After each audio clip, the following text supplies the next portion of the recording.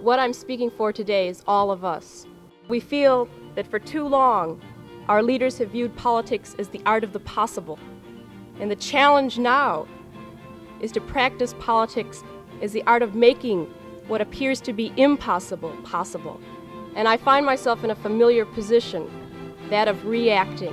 Why, if you're dissatisfied, do you stay in a place?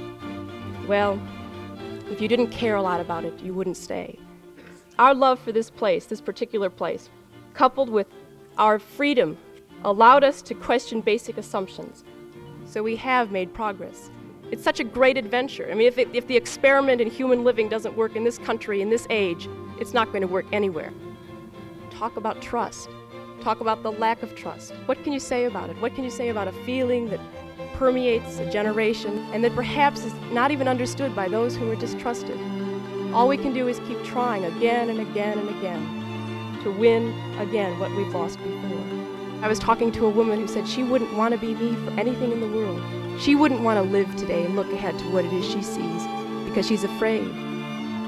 Fear is always with us, but we just don't have time for it. Not now.